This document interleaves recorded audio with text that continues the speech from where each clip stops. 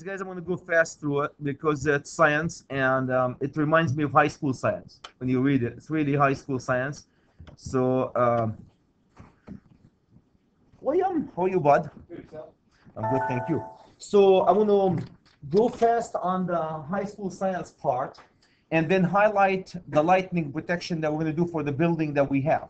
There's certain things, guys, I want to highlight in terms of the lightning rods that we're going to do around the perimeter of the building. The size of the lightning cable that we're going to do around the building, that's important. The size of the ground rod that we put in the ground to ground the lightning system, that's another important thing. So these are what I'm going to highlight. A few things, but the rest of it is high school science. Lightning process, how the lightning work, we'll touch on that one, and Chris will explain it better than I do. And then what I want to highlight, though, is protecting building from lighting. That's what I want to highlight. How to place all your lightning rods in the building. And safety rules to avoid getting hit by lightning. You have to consult Minnesota Department of Health and Safety for that one. There's a couple of rules saying, oh, by the way, if it's doing lightning outside, don't go outside. Lay golf. So that's going to be up to you guys to go there and get hit by lightning. So a couple of things, guys. Natural phenomena, destructive. If you can utilize, Chris, they say a lot of things. If you can utilize the amount of energy that's coming out of this big fat bolt that's hitting the earth, utilize it in terms of storing it and retrieve it back into being used as electricity, you'll be the richest man on earth. There's a huge amount of energy discharged into earth. If you can utilize this in terms of storing it somewhere, reusing it as a power, electrical power, you could be very rich. The problem is right now we're looking at destructive.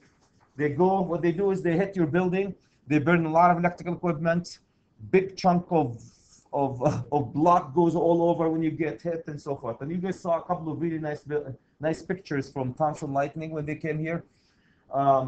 Precautions that you need to take when as an individuals. It goes back to the atomic structure, guys, when it comes to lightning. So we'll talk about the atomic structure and how the whole lightning works. So that's kind of the high school science that we're going to talk about. Yeah. Nick, do you remember the atom? How the atom is made out of, my friends, the neutrons and the protons. And I know I'm not going to draw that one for you guys. There is really, really beautiful. The nucleus is sitting right in the middle here, and right around it, there's electrons swimming and dancing. And when one of them leave orbits, that will get you the whole conductivity business. That's what this talks about, it, guys. That's, as I said, high school science. The nucleus is positively charged because of Mr. Protons there. Negatively charged is the surrounding. These are dancing electrons. Really, I know. Chris, you don't like the book that we had in first quarter, but first quarter book has really nice atomic structure and how it's related to the electrical industry, the Delmar book. I thought it really nice pictures. So you knock one of these electrons out of orbit, you get yourself a flow of energy. Okay, the surrounding electrons, they're negatively charged. So you have positively charged nucleus, negatively charged electrons. They have the force between them to maintain the equilibrium that you and I are made of. Some of us are made of this equilibrium. Okay, so how does the whole science of electricity goes? Again, this is high school science, guys. Dislodge one of these babies, basically you knock him out of order in the orbit, and you get yourself a flow of energy. I don't know who was there to see that this happening. They do them in the lab now. They bust them. What they do, the whole idea, guys, it's coming down into two things. They call it positive ion and negative ions. If you lose an electron, you are that loses an electron, you are negatively charged. If you gain an electron, atom that gains an electron is positively charged. So negatively ions, atoms that gains an electron versus atoms that loses electrons. This guy's going down into the natural phenomena that called ionization of air. The ionized, you put, this is really cool. You appreciate this one if you do high voltage too. If you guys put, I read it in a book about high voltage, Chris. You take a piece of wood piece of wood, right? It's non-conductive. You put in one end of this piece of wood a wire, on the other end another wire, and start raising the voltage across this piece of wood. Up 1,000, 2,000, 3,000, 4,000. At a certain point, when you reach in thousands of volts, you can change that piece of wood into conductive and it will arc. So that's because you put so much pressure across the atoms of these piece of wood that you ionize it basically, or you make it conductive. You make it conductive. And that's the whole phenomena of ionization in the air. What you're going to see the picture that they do, they have positively charged cloud, so negatively charged cloud, positively charged earth with high potential between them.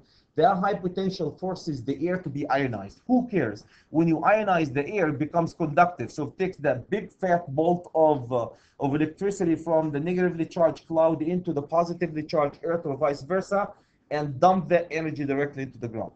That's what they're talking about here. The high school science. Yes, sir. Do they measure ionization, like how far you can push it? Like you said, how many volts? Oh. Do they do that with metals? And I'm not with the lightning. I'm not really expert in lightning, but in low voltage, yes, they rate them based on the pulse, basic impulse level. This term, and I'm mixing things here. This term is very, very powerful in a high voltage press.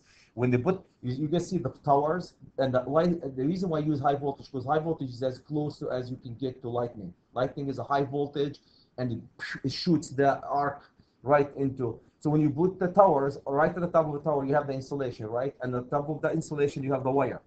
The size of the insulation and the skirts, they call them skirts that they put on the insulation, they size them in something called BIL, which is basic impulse level.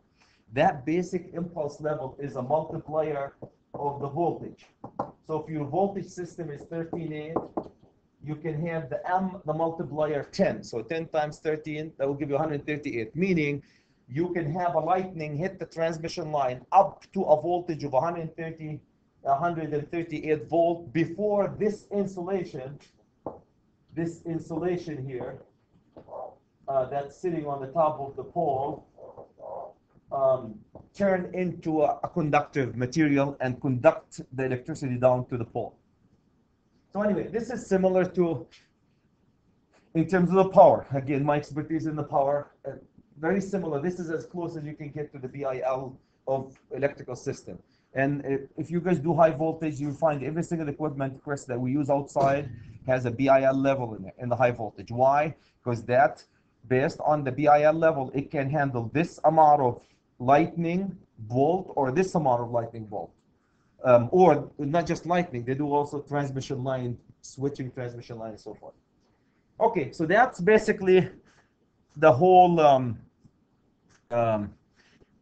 science behind it. There's a couple of things, guys, a quick reminder. The charges attract and repel. Alike charges repel. Non-alike charges will attract each other's. And then they define Mr. Coulomb for you. Mr. Coulomb is the quantity, because guys, lightning is not a current. There's two different things. You can transmit power in two different ways.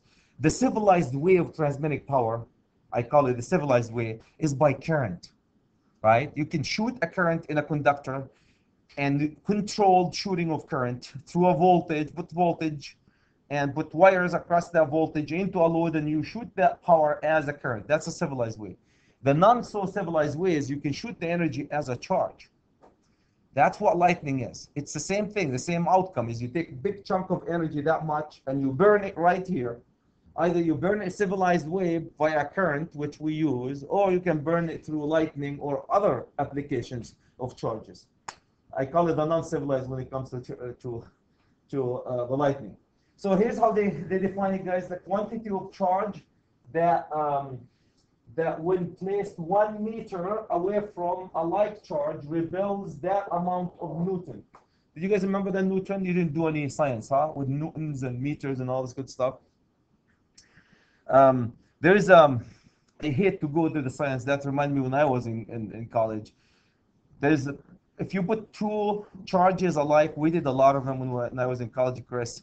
Like positive, negative, you can find the force that these charges are going to pull each other's, um, pull away from each other, or pull towards each other, and that force is proportionally, Chris. It's what do you call it? It's proportional to the charge itself, how much charge we have in columns, directly proportional to the charge, and inversely proportional to the distance between them. For you guys, you are not scientists, so you don't want to know a whole lot about this one. So a couple of things that they define is the column charge, but for us, electrically speaking, Aladibo, not a whole lot to it. Joule is the work. Look at this one, the work done, that's now energy released by 1 Newton, Mr. Newton, over 1 meter. So 1 Newton over 1 meter gets you the work. So my work equal Mr. Force multiplied by Miss Distance. And these are quantities. And anybody did you guys do science with Newton? We don't, when you were in high school or here, Dunwoody? Mr. Newton. And so anyway, so the work, then the volt, the potential energy, charge gains when 1 joule of work is done on 1 column of charge. 1 column of charge. Really, in terms of electrical, not a whole lot of application for it for us. Is it Coulomb? Coulomb, I think it's Coulomb. I don't take by my pronunciation. I'm the worst at these pronunciations. So the charge, the Coulomb for the charge, the joule for the work, and Mr. Newton for the force. Remember calculus? Isaac Newton is the inventor of calculus to explain gravity. So when you tortured through that, you can thank Newton for that. You don't even start me. I'm one. Chris, I enjoyed calc myself, so I'm the one of the guys who enjoyed Newton so much. So the last one to talk about the one. So take this. So because of all this, guys, now you put the smarter than Chad divided the sky into all these 3 locations. You guys read them and say whatever you will say. My point is, look at the potential between these 2 locations. So there is a high potential. Every time you have a high potential, every time you have a high voltage or a voltage between 2 points, if you have a conductive object between the 2 points, you're going to have a flow of energy going through it, either as a charge or as a current. So you have a potential right here. If you ionize the air, and I'm not getting an expert, and enough, you can have a flow of energy going from one point to another point. So that's a couple of things. This is my favorite. I don't know if you guys have seen that one. If you're walking, minding your own business, just walking, actually minding your own business, and Mother Earth get lightning hit the ground where you are, you're not doing anything. This is very powerful, guys, because if you do high voltage, very similar to the high voltage. All what you're doing, minding your own, golfing or anything, the lightning hit the ground right next to you. There's something called step voltage that's going to develop in the ground that will burn you by not touching anything. It's just your leg here. Here's Chad. Well, let's just do Chris, because Chris golfs all the time. So Chad is minding his own business with a cup of pop right in his hand here. And lightning hit that ground. Okay, so now here's the voltage between Mr. Curdy here, 260 or 40, 260 volts here. Now, what do you think if you have 2 legs tied to 260, right? What do you think is going to happen? You have a conductive object between a voltage. You're going to have a current. So the current is going to go through Mr. Curdy's, that area, and back down here. So you could be electrocuted because of that. This concept, Chris, believe it or not, is very typical of the high voltage.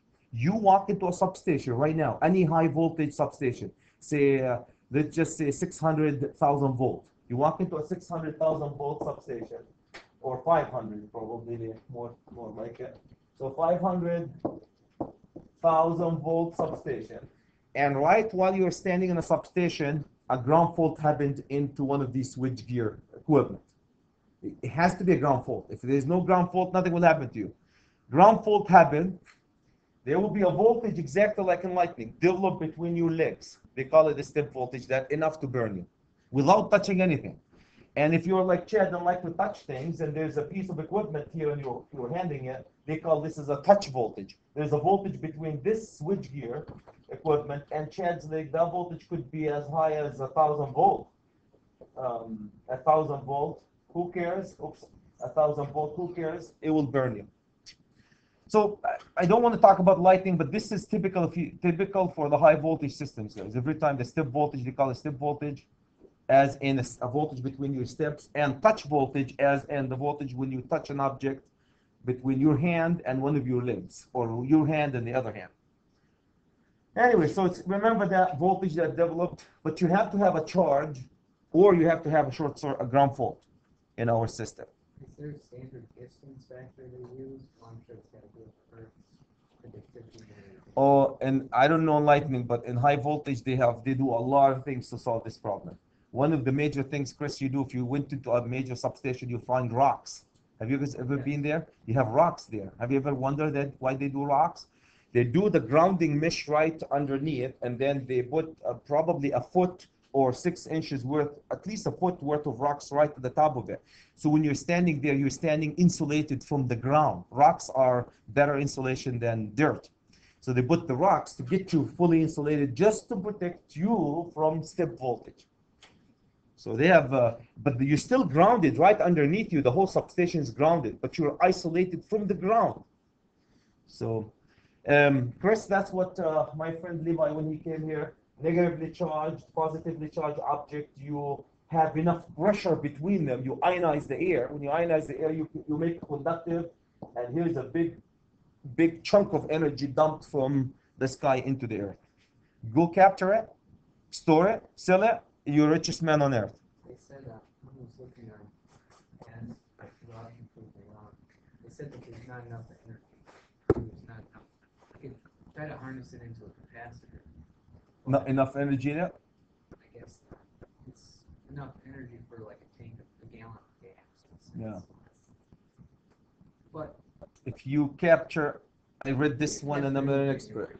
You capture, like in Florida, they were saying, if you capture all these, and they're trying to get into storing energy. Storing was the Yeah, problem. this- That's why solar is doing so poorly, because people still haven't figured out ways to store the energy generated. You store in a economical way, without filling the whole building with batteries, and maintaining the batteries is big deal. Okay,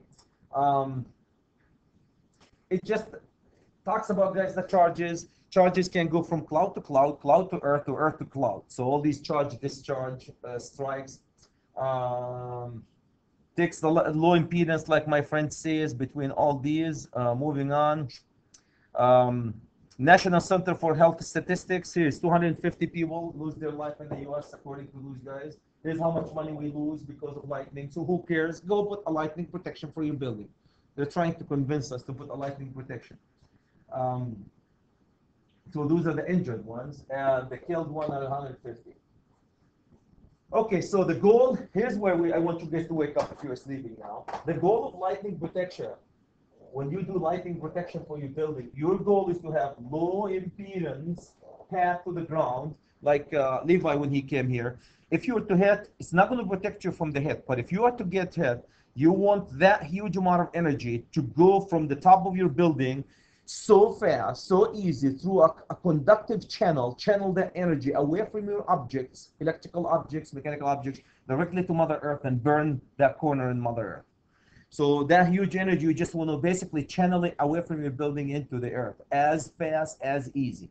That's what you guys are doing with us when you put all these lightning rods, and every 100 feet you take a big fat lightning conductor to Mother Earth. What you're doing, you're giving it an interstate, lightning interstate to take it down to Mother Earth, versus going through the structure of your building and burn that structure. So that's the whole idea of lightning. So any comments, guys, any questions other than the science part of it? Anybody want to comment? I don't want to get into the science, but the whole idea, guys, you have a potential, very high potential, between two charges. You ionize the air becomes conductive, it channels all this energy from one location to another. cloud to earth or earth to cloud or cloud to cloud as a lightning. Master, sorry. The potentiality of the movement of charge depends on the higher one from the cloud. Move from the higher transport cloud. If I remember right, typically you're going to go from the negative to the positive. So whichever, at that moment, if the earth is negatively charged, the cloud is positively charged, energy goes this way. Most of the time goes that way, I think. So you're going to transfer that negative charge into the positively charged object. That's typically what happens. Master label guys, those guys are, I don't know if you remember Lightning, Thomson Lightning gave us tons of information about those guys. Here's what they do. They walk into a place, they do the design for you, and also they check your installation. They give you a label. They say, yep, you are fully protected by Lightning. So a lot of people talk about master label that you want to put in the building. We got tons of information from Lightning guys, Thomson Lightning. Look at the requirement that you need to do to get this installation requirement. We have, I'm not going to even go there. There's so many details that you can almost go install the whole system based on the bins of the cables and a bunch of other things. So keep this in mind. A couple of people endorse it, notoriously UL, of course, and Lightning Protection Institute. You guys have tons of material from Lightning Matters from this institute too in front of you. The whole idea of lightning protection is the low impedance to ground to channel this amount of a huge energy away from my electrical and mechanical system and my structure directly into Mother Earth through a low impedance path. So that's the whole idea of getting the lightning system. Okay, now you guys can wake up, the ones who are sleeping. Rob, are you? This is what I want you guys, putting on our building. Lightning protection made out of 3 major things, and I'm sure you guys by now you already installed them. First, I have no doubt. Number 1 is lightning terminal. This baby can go from 10 inches all the way to 36 inches, not feet, check. 10 inches to 36 inches. Yours guys are going to specify as 12-inch rods. These are the rods. These are the air terminals. The first point of defense that's going to sense the discharge, take the huge energy down to Mother Earth. Cool. So that's the first part. And here's the top of my building. And you guys, notoriously famous, you put them on the top of your building here, right? Every 20 feet on center, and you tie them. Bam, bam, bam, bam, bam, tie them all, right? And you went to Mother Earth from every 100 feet, right? That's what you guys did with us. So that's the first thing is the lightning. So that's number 1, Chris. That's number 1 here. Number 2 is the lightning conductor. That's the cable here. This is recommendation for this cable. They're telling you 59K. This will be 59 KCM, Chad.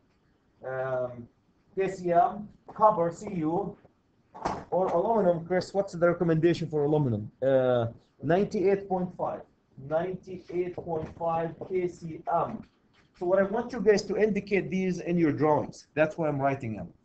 Somehow, somewhere, put a note.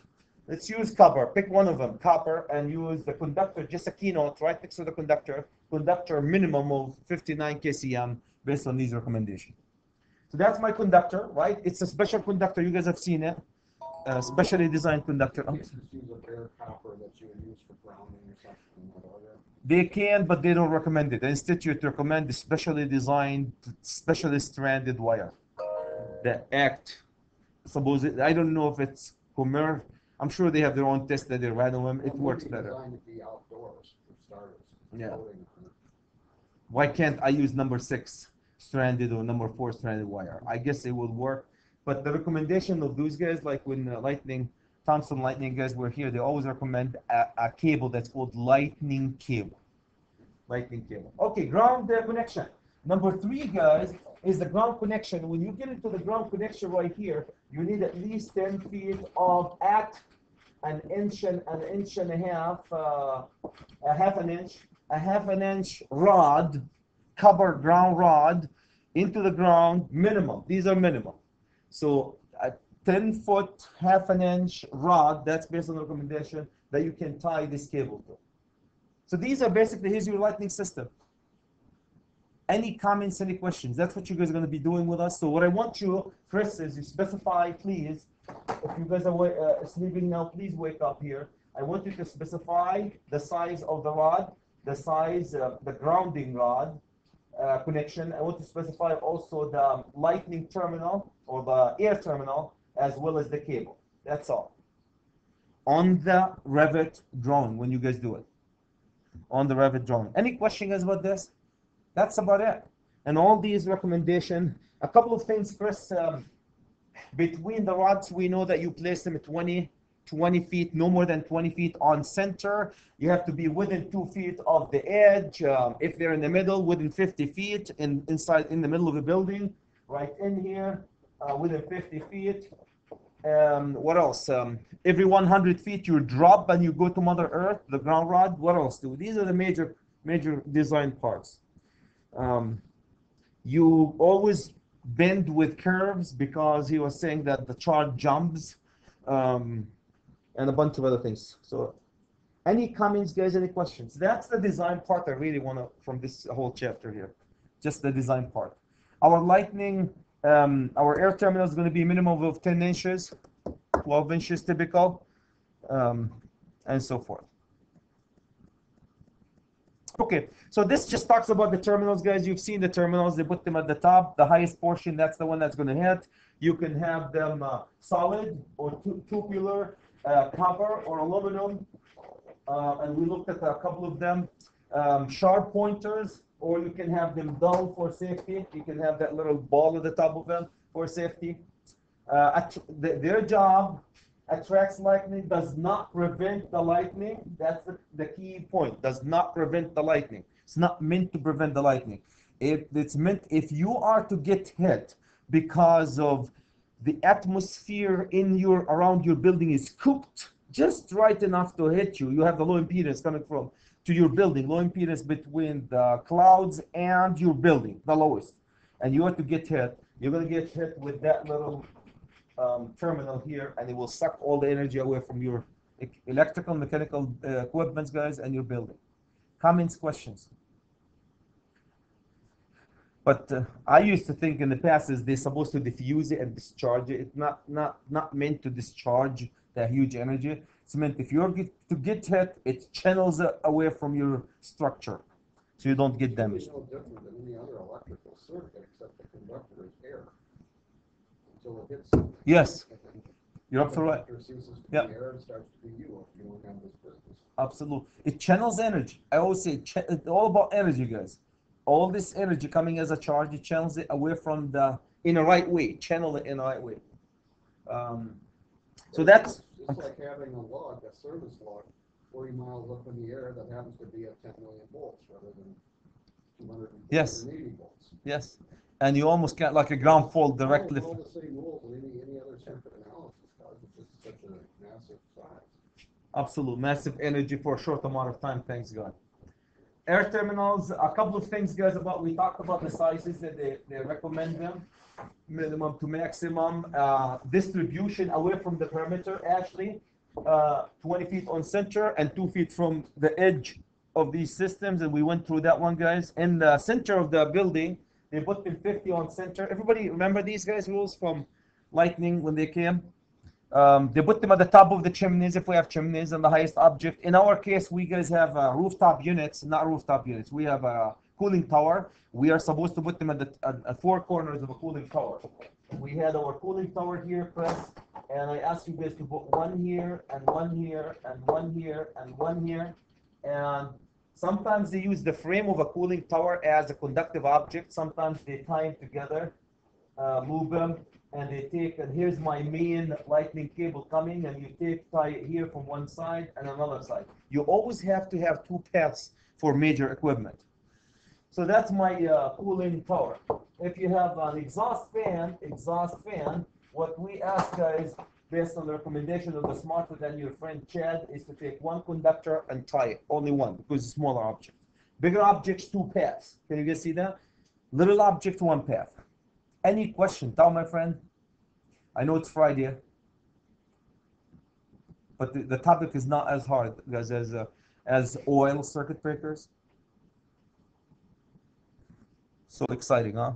So, because of sloppy people whom we're going to pick on, William, because William keeps dancing around on the roof and we don't want him to spear himself here, the smarter than Chad came up with a safety ball at the top where you can put it there, part of the design, so it doesn't spear people. And remember what they also came, when they came, guys, some of these also, yeah, they made for safety. Because, yeah, you protect your building from lightning, but you speared somebody's tummy and now he's suing you, he died, or his family is suing you for this amount of money. So we solve a problem to create another sometimes. So just be aware of that one. That's your 10 inches to 36 inches. Typically 10 to 12 inches above the equipment. Lightning conductor, that's going to channel all this energy directly away from the objects. Copper or aluminum. Copper or aluminum conductor, specially designed wire, guys. Can I use copper conductors? Yep, but to get you master label, you have to use specially designed cables. Then they can handle the energy. It ties all the terminals to Mother Earth. Ground rod. Ground rods, guys, we talked about the 10 feet. You need typically, you bury them a foot below the grade for the ground rod, typically 10 feet at an inch and a half. CU, copper ground rod in the ground. You can use other grounding electrode system, Chris, if you have a water pipe other than gas, using it underground metal object like water pipes and so forth to tie them. And oh, by the way, you guys are electrical designers. So what do we do if we have multiple grounding electrode system in any area? You tie them together. So you're supposed to tie the grounding electrode system, the lightning grounding electrode system, the electrical grounding electrode system, and the low voltage grounding electrode system. If they are three separate ones, you have to tie them together. They can't be the same one. If they're separate, guys, most of the engineers, guys, design them as one. When we went to Boston Scientific, I don't know if you heard the guy here when he was saying, the building that we were in, they have a ground ring around the whole building. A ground ring with 500 kcm. Did you see that cover? 500 kcm ground ring. Tie all the structural beams to it, and I'm sure I don't know if they have lightning. If they have lightning, they use it also to tie their lightning system. And the low voltage, the coaxial, the shield of the coaxial. Safety rules. If it's lightning outside, there's a bunch of them here, guys. I'm not going to read them. Do and do not. If it's lightning outside, Phil, get outside. That's what they say. And check if the lightning is coming. I'm just kidding here. You're supposed to, if it's lightning, to get inside. Tell that to my son. So a couple of rules that you have to, these are just safety rules and so forth. From, of course, the Department of Commerce. They're great that those guys are putting these rules. And so I think he said the same thing. If somebody's hit by lightning, please go help them. They're not hot. They are not electrified, meaning if you touch them, you're not going to get electrocuted. The lightning, unlike electrical, Ashley, electrocution, if you grab on a wire and you're not disconnected and I come and touch you, I am part of the circuit now and you and I are joining heaven together. Lightning can huge amount of energy, very short. So bam and done. The circuit breaker is with the Lord. For the electrical system, the circuit breaker is right there. It might not wake up. But for lightning, guys, it doesn't need the circuit breaker, right? The Lord will just bam one time and off. It's unlike, again, electrocution keeps going forever if you have the right impedance. So do CPR to save the people. And there's a couple of rules, Chris, if you save me from reading all of them, please, what to do and what not to do in terms of lightning. That's, you guys did that when we were in grade school, probably. I'm supposed to give you CPR? No, where a person through to be killed by lightning can often be revived by CPR. You are supposed to give a CPR for people. And no mouth-to-mouth connection. You don't have to do that. Just rub their ears. A lot of rules, guys. Really interesting. They say do not use, if there's lightning, you do not use wired phones. And remember that. These are rules. I'm sure we all grew up with them. Do not use wired phones. Don't be outside, and you guys read them on your own. I'm not going to go through all of them. Any questions? Any questions, any comments? Really, my intention, Phil, from the whole class is these three. If you guys know how to size them, throw them in the building, 20 feet on center, 2 feet, no more than 2 feet away from the edge of the building. Every 100 feet we go down to the ground to tie to the ground rod. Ground rods is 10 feet minimum length, half an inch or more minimum, half an inch copper diameter. What else did we? Inside the building, 50 feet on center. The copper sizes, what was it? 59 copper and 98.5 aluminum, the size of the wire. 2 paths for major equipment. When we do the building, they always emphasize 2 paths. They want that energy to be channeled in multiple locations, multiple ways. Any question? Anybody excited? No excitement about lightning? Have you known anyone to get struck by lightning? No. I've seen places got struck. When you put, for us electrically, guys, you have to maintain a distance. Gosh, what was it? When you put your lightning cable, you have to maintain a distance of 6 inches away from the lightning cable. So if you have a lightning cable going this way and a lighting conductor and an electrical cable going that way, you have to maintain a 6-inch inside the building. Outside the building, 6 feet, I believe, location. So you have to maintain that energy. Another example, also electrically speaking, Chris, the shaft for a great place to do a lightning shaft for an elevator. There's metal objects in the elevator. Can I use the shaft, the metal part of the shaft of an elevator, as a lightning, a grounding electrode conductor going to the ground? No, you're not supposed to do that. You're not supposed to even put the lightning cable inside the shaft of an elevator. So there's a lot of rules that you can't put your lightning cable cannot get inside the shaft of the elevator. It has to go somewhere else. So there's a few rules that related directly to the electrical system. Any comments? Any questions? Okay, that's what I have. Let's have guys 5 minutes, and then I have one more for you. Thank you.